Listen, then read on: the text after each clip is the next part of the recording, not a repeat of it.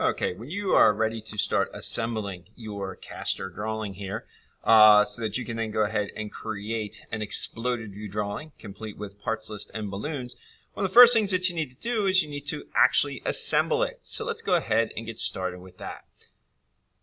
So to start an assembly file, and you select File, you're going to go ahead and select New. And once you do that, you want to make sure that you have selected the correct unit. As this is a metric part, I'm going to go ahead and select metric, and then I'm going to come down here and I want to select the proper assembly file. Notice there's a lot of them here.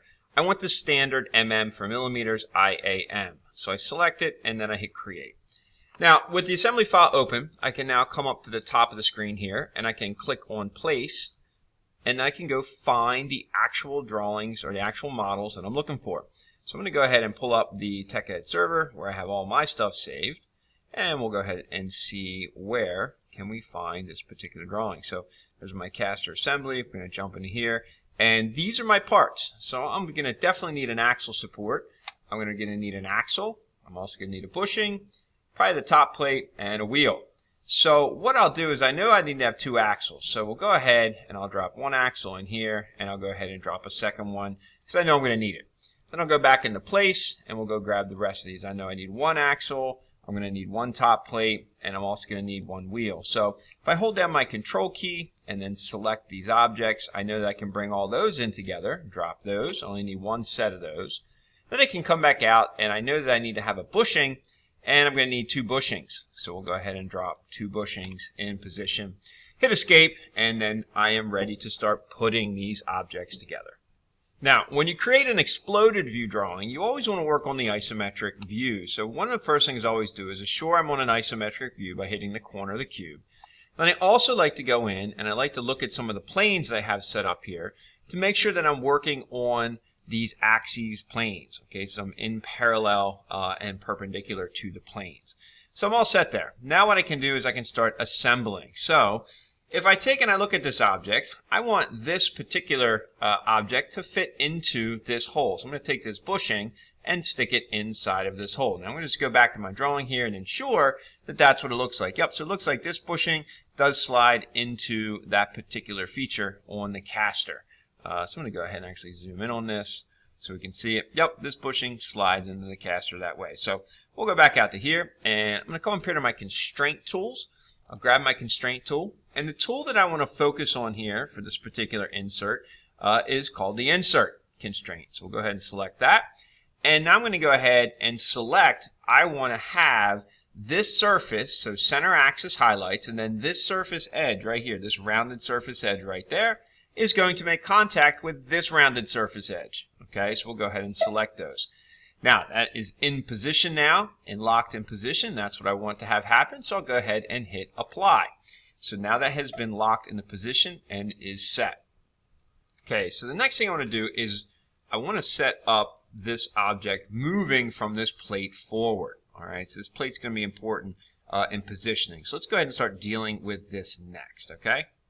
So I'm going to jump back here to the drawing and take a look, and it looks like that this caster fits into this notch here, this little recess on the plate, which is great. So we'll go ahead and we'll set this up into position. So the other thing I also want to do is I don't want this caster to move around anymore. So I want to take the caster, left click on it, right click, and then I want to hit the button for grounded. This part is now grounded. This part will not move, okay? So with that set in position, we're going to go ahead and start pulling this together. So these holes are what are actually going to go ahead and align. So we'll go ahead and use the constraint tool, and I can use the insert constraint. I'm going to say that the top surface of that hole is now going to be set to the hole at that point. Now, by doing so, I can hit apply, and then what will happen is this should rotate. Yep, rotates around just like so. So the next thing I can do is I could go ahead and set up the constraint so that I can say, okay, center axis of caster, mounting point, the center axis of hole, they can line up. So we'll go ahead and grab constraint. I'll grab just a simple make constraint, and we'll go ahead and say that we're going to run center axis right here to center axis here, and hit apply. So what that has now done, it has in essence linked those objects together utilizing the center axis of the holes. So what I can now do is I can do it to the same thing over here on this side. Constraint tool, we'll go ahead and use the insert constraint again. We'll flip this thing around, say insert, and this time I want it to go over here. Jumps into position, hit apply. We're going to hit cancel, and I want to just spin this thing around a little bit, get it closer. Constraint tool, make constraint, center axis to center axis, and apply. So now we are in good position. Now we go ahead and set this other bushing. So we'll grab constraint, we'll grab the insert, and again, it's this shoulder edge right here that's going to meet up with the edge of that piece right there, and hit apply. And now we keep going forward. We're going to go ahead and use this axle, and I'm just going to say right away this axle is going to then set itself up to insert to the object as such. Now, as I go ahead and I look at the axle and the relationship here, looks like this axle should probably really get centered. So what I'm going to do here is I'm going to go ahead and say, let's do this as an offset. We do a 1 millimeter offset here, and that looks really, really nice as far as this being centered in position. So we'll hit apply that way. So we have an offset in position. Now, one of the last things that we need to do here is we need to go ahead and set up the wheel onto the caster here. Alright, so what we'll do is grab constraint. We'll go ahead and grab the insert constraint. We'll do the exact same thing again.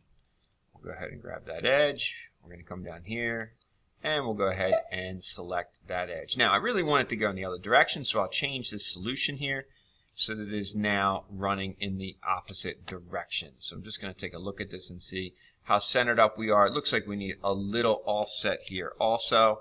Yep, looks like 1 millimeter offset pushes us over, so we center up, hit apply, hit cancel, and now we have our assembled axle. Now, the only issue is that you can't see this thing really spinning because we have no feature on it that's really visible. So I'm going to double click on it, which then opens the actual feature, and I just want to go ahead and plug a little hole in this thing so that it's a little easier for me to see what's going on here on this part. So I'm just going to go ahead and pop a hole in here and hit OK. Don't really care how big the hole is because all I really want to do is see it turn. So what I can do is if I move this wheel now, you can see that hole coming around there. I'm actually rotating this object on that shaft because you can see this little hole over here moving back and forth. Now, it's not a huge hole. We can actually then, if I wanted to go back in and make it larger, we could, but you can see that it is now rotating. So that's all set. It's all ready to go. We can now set up the exploded view portion. So to do the exploded view portion, one of the first things you have to do before I do that is you have to save as... So as you're saving, make sure you save this object back into the location where you have your parts. So I'm going to take this right back into the same location where I have my parts set up, and we'll go in here into the caster assembly drawing. We're going to go into final, and I'm going to go ahead and save this thing in here as caster assembly so that everything is still in the same location with the other files. Okay, so it's all going to end up there together, and it can find where those parts and pieces are located. Alright, so with that all set up now, let's explode it. So we'll go to File, we're going to come to New, and we're going to come all the way down here to the bottom to Standard IPN. This is a millimeter file, and hit Create. So with that opening up, we'll then go back in and we're going to go find that caster drawing, which is going to be in that location I just saved it to.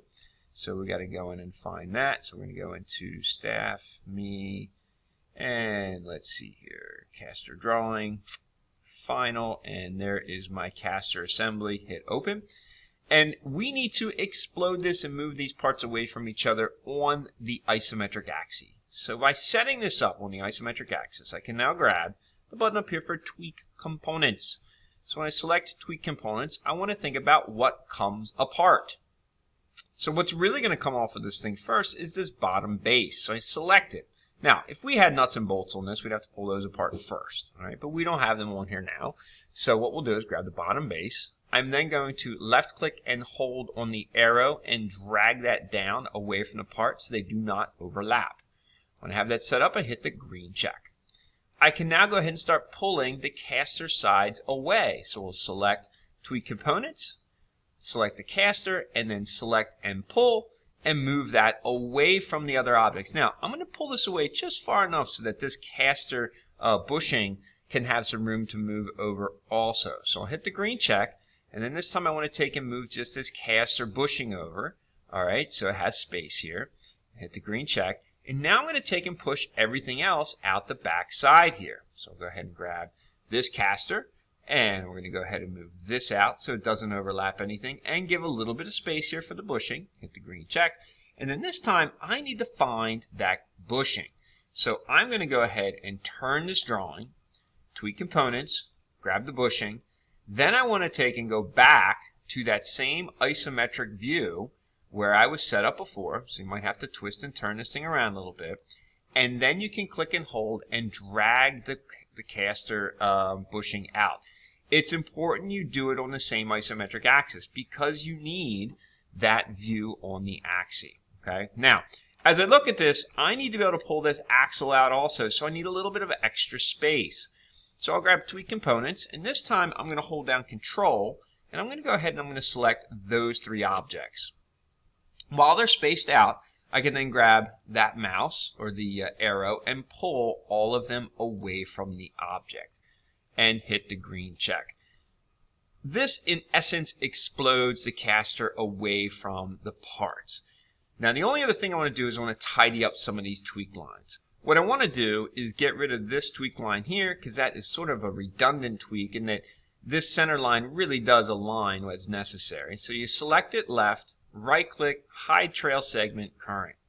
I'm going to do this again here. I'm going to select this. I'm also going to then go ahead, select this, right-click, and then hide trail current.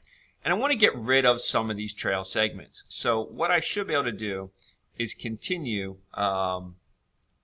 tweaking through here and getting rid of those particular segments. Okay, with this cleaned up and trails lined up center hold to center hold, this is in good position, we can go ahead and now hit New Snapshot View. What this does is it creates the snapshot that we will use on our drawing sheet. So with that set up, we can go ahead and save the file. We'll do Save As again.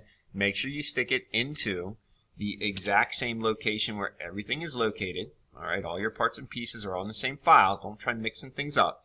And then what we can do is if I go into a new sheet here, I can go ahead and first set it up. So this is not going to work on a B-size sheet, so I need to edit this sheet. So let's go ahead and hit the plus symbol and right-click on this, and we should be able to get Edit Sheet. There it is. And let's go ahead and make this say like a C-size sheet. We're going to need a bigger sheet. Then we'll go ahead and hit Base, and then we can start to see the caster popping up here. And we should be able to take this thing to, oh, I don't know, can we get it 1-to-1? Yeah, we can fit it 1-to-1. So we'll go ahead and set this up on Sheet and hit the OK button. With that set into position, I can then go ahead and grab the Annotation tab and immediately grab my parts list. And there's my parts list for the object, and then I can start ballooning my parts and move through this particular object so that all the balloons come off at a nice clean angle. Whoops, that angle didn't work. Let's do this again. We'll then come up on a clean angle, over, lock, and continue. So with setting all this up, you can see how quick and fast and easy this really can be to create an exploded view drawing. Hopefully this helps get you through the caster assembly assignment.